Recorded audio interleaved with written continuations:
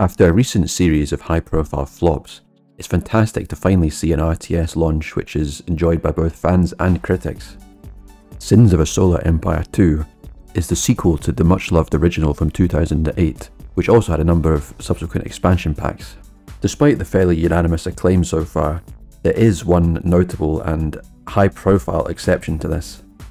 Gaming juggernaut IGN came out with one of the first reviews of the game, and they essentially panned it, giving it 5 out of 10, and the reviewer even claimed they were worse off for having played the game at all.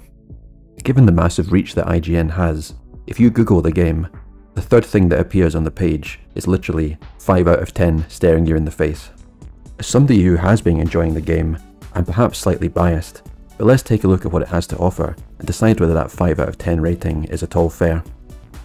Sins looks to combine two elements of the strategy genre, featuring real-time and 4X gameplay.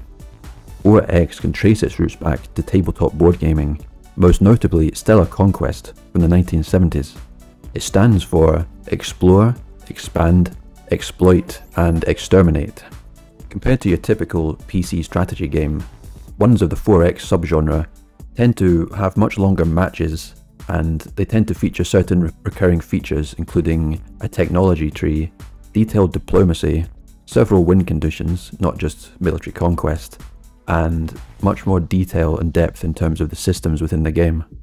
Another mainstay tends to be the fact that these games are often turn-based, and if not turn-based, they can be paused and the speed of the game can be increased and decreased. For many gamers, the developer Sid Meier is synonymous with the 4X genre, particularly his much-loved Civilization series, which is now into its 7th installment. The 4X element of Sins can be described as relatively light, in the sense that you can play it as a straight-up real-time strategy game, but the detail and the depth is there if you choose to access it. I tend to let the game run, and then at particularly important times such as setting up a new planet, making research policy choices, or preparing for a big battle, I will pause the game and make sure everything is set up to my liking. The version of the game which I've been playing is the one which accompanied the official Steam launch in August.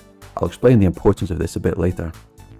When launching the game for the first time, you're greeted with a number of tutorials which cover all the main gameplay mechanics as well as the user interface. I found the pacing of these to be quite good in terms of you're able to skip elements which you find too simple, and it's not too onerous to get through these tutorials in say 30 minutes. The tutorials are optional, and once you feel like you're ready to play the main game, I think the single player versus AI is a great place to begin. There are a wide variety of pre-created maps to play on, catering for 1 versus 1, all the way up to large-scale battles featuring many players at once. There are also various different types of formations and structures, so you have ones which are symmetrical, ones which have choke points, and of course, like any good game with 4X features, you can generate your own maps with a set of parameters such as the number of non-player factions, the resource quantity, number of star systems, and everything to your liking. There are 3 distinct playable races, which make a return from the original. These are the Advent, the Visari, and the Tech. I would argue there are actually 6 distinct playable races, because within each of the main 3, there are 2 sub-factions with their own unique items, mechanics, research tree, and these differences are not just superficial, it plays differently each time. Now, having set up your map and chosen your race and its sub-faction, you jump straight into the game and you're greeted with the choice of a free capital ship. Again, these are unique amongst the sub-factions. The capital ships each have their own unique strengths. Some of them are straight up combat vessels with heavy weaponry, others are more focused on colonizing new planets. Some are more defensive in nature and they have various utility and support features, such as nanobots to repair your fleet. Some are even more like aircraft carriers, carrying numbers of small fighters and bombers with them. You start each game having colonized a home planet, and within its orbit you can build a combination of civilian and military structures. Now, you have a supply cap of sorts for these, which can be expanded. Military structures include things such as floating missile batteries or lasers orbiting the planet, or perhaps space stations with combat capabilities, whereas civilian structures tend to be things such as science satellites or production facilities such as factories. Now, the planets themselves can be upgraded across a number of categories. Essentially, these are generating resources for you, so you're mining from the surface. You can also build mining stations on asteroids orbiting the planet, You're also generating credit income, and you can upgrade these facilities. You can upgrade the defensive capabilities of the planet, essentially increasing its health bar, or you could increase the supply cap on military or civilian structures, allowing you to build more stuff in orbit. There are a wide variety of planets, moons, and asteroid fields which you can move into and potentially colonize. Each of these generates its own unique mix of resource income, and the variety is further enhanced by the fact that they may also have orbiting asteroids, which again can be mined to resources. It's not just a case of seeing a planet and colonizing a planet. Often you must have the requisite technology research in order to be able to actually colonize some of these harsher types of planets, such as volcanic or crystalline planets. And of course, it's also a case of scouting and being strategic. You can't just pick a faraway planet in a different star system and decide to colonize it and expect to be able to defend that easily. You'll need to think about how close it is to your other colonized planets and how quickly it could be reinforced by incoming support vessels. And then it's also a case of considering your resource income mix and thinking, what kind of planets do I need to add to improve my economy? And is it feasible to research towards colonizing those types of planets? I've mentioned the idea of conducting research a few times now, and this would not be a true 4X inspired game without featuring an extensive research tree full of technologies which you can unlock. And in Sins 2, there is a military and a civilian tree. If you've played Civilization or Age of Empires, then this should all look quite familiar to you. Essentially, within each of the two distinct research trees, there are 5 tiers, and these tiers are expensive to unlock, but once you do, any of the technologies within can then be researched. Assuming you've completed the prerequisite technologies, for example, you couldn't jump straight into the 3rd level of Gauss weaponry, having not researched 1 and 2 previously. Now, as I said, these tiers are a big resource investment, and I would say they're very similar to Age of Empires in terms of, I see them like upgrading to a new age, you know, Bronze Age to Iron Age kind of idea. And there's a lot of planning involved in terms of, are there technologies within a particular tier that you really want to target and rush up towards? If so, you go for it. You do also unlock permanent bonuses when you unlock these tiers. So the military ones tend to have military applications, such as improving the strength of your ships, your shields, your health, your hull, whereas civilian ones tend to be credit income across your empire. I find the research trees to be very nice to look at and intuitive to use. I'm particularly fond of the search bar, which I find very powerful. For example, you could put Gauss into the search, and it would show you all the technologies which you can research, which upgrade your Gauss weaponry, and it would also tell you the ships impacted, as well as the military structures such as space stations which use Gauss weaponry. Another system or resource which you have available to you is influence, which is used in your relations with the independent or smaller factions. There could be several of these small independent factions within any given game, and they're neutral to all player and AI controlled player characters, and essentially using your influence you can build up relations with these, and it goes in tiers much like the research. And as you unlock increasingly strong connections with these factions, you gain access to increasingly powerful perks.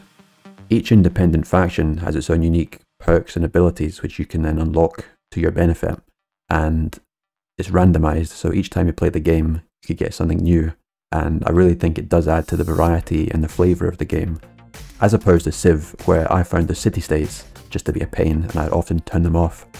In Sins it really does add to the experience. So once you've upgraded your home planet, you've explored your nearby solar system, maybe you've colonized a few new planets, you've met some independent factions, and you've looked at the research tree, maybe you're thinking about building a giant armada and crushing all your enemies. Each sub-faction has a huge variety of ships to choose from, ranging from small fighters to frigates to capital ships and the mighty Titan, which is unique. You can only have one within your fleet type of ship, which takes a hell of a lot of research and investment to reach. Now, most of these ships are behind research technologies which have to be unlocked, and there are also a lot of different upgrade technologies associated with different types of ships. So the decision you have to make is, do you want to have a wide, diversified fleet of ships with all different types, or do you want to focus heavily on a small subset of those and upgrade them? Now, there are 2 different types of factories which produce these ships, which are based on the size of the vessel. 3 if you include Titans, which have their own unique factory, and you have to consider your various colonized planets, the number of factories these support, and then think about how many ships you can construct or potentially rebuild after a brutal battle. There's also a lot of static defense you can build in this game around your colonized planets, so perhaps you can expand in one direction, fortify the planet on the extremities with lots of turrets, space stations and the like, whilst having your ships on the other side of the galaxy, essentially. Once you do have yourself a nice big army of ships to control, there are 2 main ways to do this. You can either have control groups, very much like StarCraft 1, 2, 3, 4, 5, and you can also have fleets, which are similar. It's like groupings of ships together, and you can quite easily add and remove from these fleets and create new fleets and subsets of these, and once you get used to using it, it is quite intuitive and quite easy to take a quick visual snapshot of a fleet and see, yes, I've got 23 frigates and 2 capital ships and all the rest. So once you get used to it, it's quite good.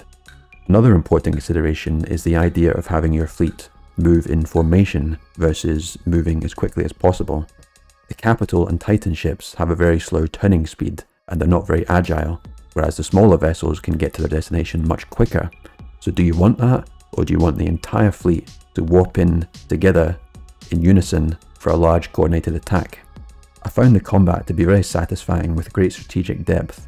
I was particularly interested by the idea of trying to diversify your fleet of ships versus the temptation to upgrade a few particular favourites and just spam those types of units, because each vessel has its own unique strengths and weaknesses, and if you don't have an answer to a particular threat, then you can be vulnerable. A capital ship, unsupported, can be brought down by a swarm of bombers, if not followed by your own fighters. If you do eventually tire of the base gameplay, you'll be pleased to know there's a very strong history of modding within the Sins franchise, and this seems to be integrated directly into the client with Sins 2 mod.io support. Now, these modifications, which are largely community created, can range from something mundane such as a quality of life fix in the menus, to making the lasers more pew-pew, to really ambitious projects which overhaul the entire game. If you consider that the last expansion for the original, which is called Rebellion, released more than 10 years ago, and is still receiving really comprehensive mod launches to this day, you can very much see that there's potential for this game to have an enduring legacy, and I think it's a real positive sign that the mod element is really front and center, well integrated, and there's lots of documentation provided by the developers in terms of how to get the most out of the Iron Engine 3, which is what they used to create the game. It'll probably come as no great surprise that 2 of the most prominent mods for the original were Star Wars and Star Trek themed. Amongst a group of sci-fi fans, that's no great surprise, I suppose. So you can expect to see your favourite franchise represented in Sins 2, although I do think there will also be new projects, people trying to create their own campaigns, their own scenario packs, their own single player maps, or maybe something small scale like design their own ship. The other game mode, which will also keep people occupied for a long time, I think, is the multiplayer, which is very much like the single player, except you can bring in other player characters. You can also keep the AI, so you can have a combination. It could be humans versus computers, or mix things up, and you play on the same kind of maps as the single player. And one feature I think is really interesting is that you could take a single player game and play through part of the game, and then you could save it in that current state, load that in to multiplayer and host a game in multiplayer and invite your friends in to join you at that stage of the game. So perhaps you're stuck in a particular battle, you don't know how to proceed, or you just want to mix things up or share a really interesting randomly generated map which you've created. Then you can do that. I know a criticism of the early access was that the multiplayer game browser was essentially non-existent, and I'm pleased to say with the Steam launch there is now a functional, if not rudimentary, map and game browser, and does the job, certainly. One thing I really want to highlight about this game, which I found hugely impressive, is the incredible amount of detail which is available. And this detail may not be apparent if you're, say, an IGN journalist who spends 5 minutes reviewing the game, but if you give it some time, then gradually this emerges, and I think it's done in a clever way because they really try not to overwhelm you at first. The detail is there, but you have to choose to seek it out, so to speak. One minor but immediately apparent example of this is When you begin a new game, you may start with a couple of scout ships, which automatically start exploring your nearby solar system and discovering new planets for you to colonize. You can choose to take manual control of these and direct exactly where you want to explore. Other examples are very much kind of quality of life automations. So when you give a construction order to build a new planetary orbit item, so military satellite or civilian, then your construction vessels will automatically gravitate towards that and start building. You could control that manually and try to min-max things a little bit. Maybe you can optimize more, but for most players and most use cases, this will be perfectly fine automated. Another example would be the idea of positioning these in orbit. You can manually place all of your orbital structures, or you can hold down control and the game will find a best fit and put them in a reasonable position, which in most cases will do the job just fine as well. Most tooltips, such as when you mouse over a ship or a planet, will have a fairly detailed base view, but if you hold down Alt, you can see the full detail, and you can see there are many other sort of stats and traits within these which are basically hidden from you unless you choose to see them, and you can see the true scale of the detail and the subsystems underpinning the game mechanics. A good example, I think, of the detail which is available is the orbital planning view, where, as I say, you can just plonk down your structures haphazardly and you can just colonize planets, you know, without much care to sort of long-term planning. But you can actually go in and model in a year in advance, I think it is, the movement of these celestial bodies, so these planets and their orbits. And based on how these planets move, they will create and destroy links between them. So maybe a planet which you've colonized and now has an immediate path between that and your homeworld, in a year's time it will have shifted and the path will be much more sort of circuitous, and it's harder to reinforce and defend that planet that you've now colonized. So there's a lot to think about, but you can also just play the game rather mindlessly like an RTS and not worry about it.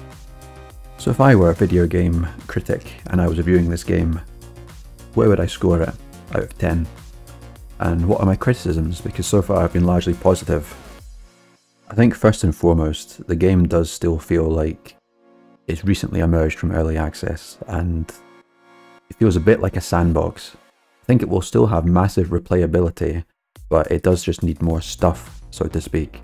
It needs an expanded soundtrack, it needs more factions or sub-factions, and I think over time this can be built. DLCs, expansions, things like that. My other small criticism would be the UI, which it does take quite a bit of getting used to. It's not super intuitive. When I think of a 4X inspired game, I think of different victory conditions. I think of diplomacy. I think of some sort of social or technological way of winning the game.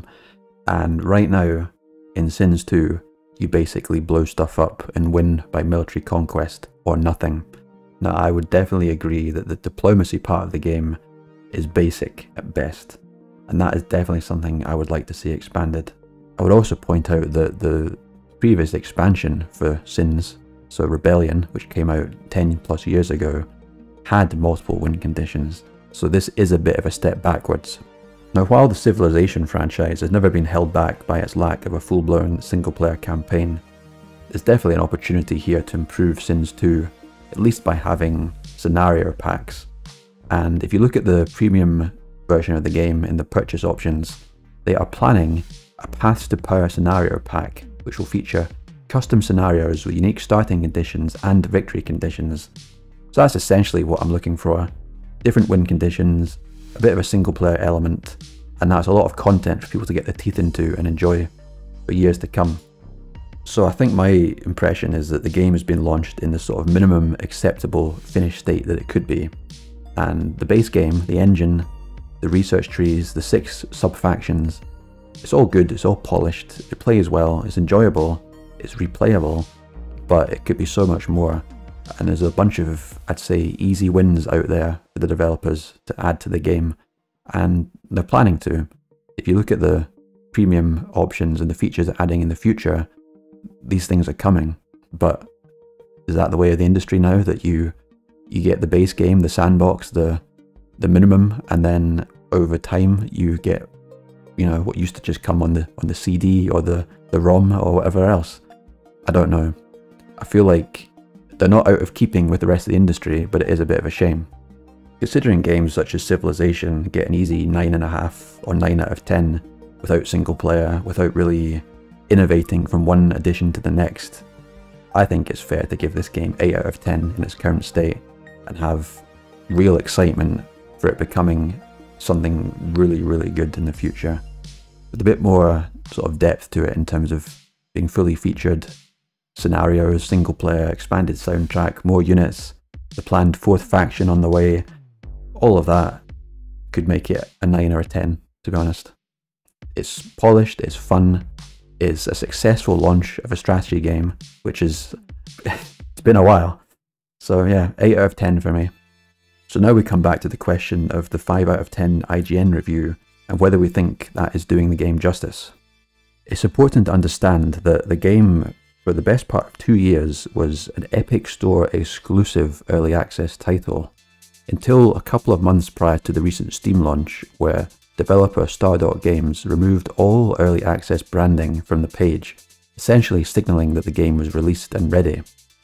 On the very same day this happened, as confirmed by IGN staff, they started writing a review based on that Epic Store version of the game, and what we know is that that version was up to a year old in some places, and the developers had been planning for a couple of months later to do a big Steam launch and to coincide that with a giant content patch which would address a number of issues with the game. I suspect what happened is that Stardock had an exclusive contract with the Epic Store where they were obligated to launch the full game onto the Epic Store exclusively before being able to put it on other platforms such as Steam. I presume that the length of time that passed between the removal of the early access branding on Epic and the Steam launch of the game equates to the period in the contract where they were forced to be exclusive to Epic. Well, when I say forced, I mean they signed the bloody contract, and I'm sure they were supported financially in terms of resources and everything else by doing so.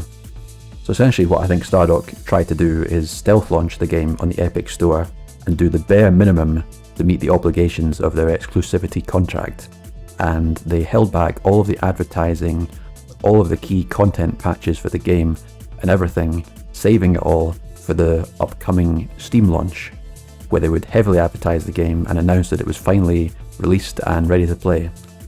In the meantime, they removed all the early access branding on Epic, and it was, to anyone browsing the Epic Store, a finished game ready to buy and play. Unfortunately for Stardock, that's exactly what IGN did. They bought the game on Epic and they played it and reviewed it on Epic, and they gave it a hammering. 5 out of 10.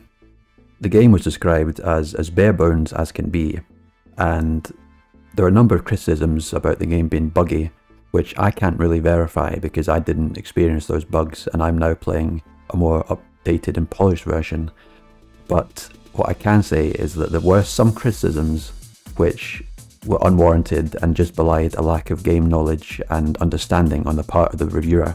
And if they'd bothered to play the game more and understand the underlying systems or read the tooltips properly, the issues they faced would not have happened. They were largely self-inflicted. I definitely take issue with some of the language used in the review when they describe themselves as being poorer for having played the game and various other hyperbole. They were just very eager to dunk on this game.